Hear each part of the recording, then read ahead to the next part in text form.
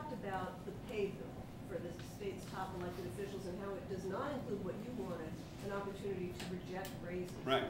And that bill does include raises for all the state's top elected officials 3 and 4 years out.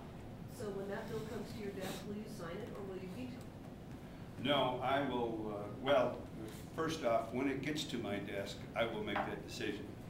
I'm not going to, I've got a long-standing, with the exception of one bill, I don't think I've ever told you in advance what I was going to do with the bill.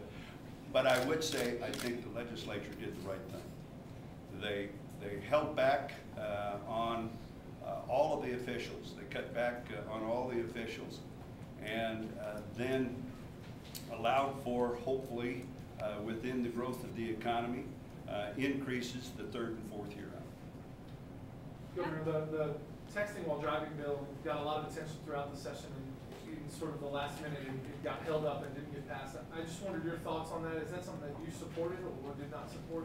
Well, I had not read the bill, so I don't know exactly what the penalties are. I know that there was some concern over the penalties that were part of that bill. I do recognize that there is a problem. Frankly, I don't text.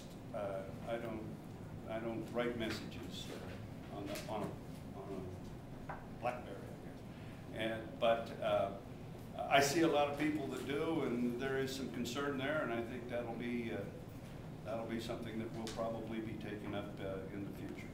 Now that the session is over, what is going to be your next big focus that you're going to be working on? Getting this economy going. And can you talk a little bit about, you probably can't give any specific names yet, but anything concrete yet? Have you heard from any companies unnamed that might be coming here? What have you got? We now have about, I'm going to say maybe a little over a year ago at the beginning of the previous session, we have had only 27 opportunities within our pipeline. Today we've got well over 100 in our pipeline. And people that are, when I say opportunities, these are folks that have contacted the Department of Commerce or contacted a city or a county and said, we're interested in moving to Idaho. And that is when our Department of Commerce kicks in. We then gather whatever information they need. How many megawatts of electricity do you need? What kind of a workforce do you need? What kind of utilities? What kind of structure do you have in place in order to pick us as a site? We then identify those, try to identify those around the state, send that information to those locales around the state. They make the decision if they want to look at that company or have that company come and look at them. And then ours is in a support role.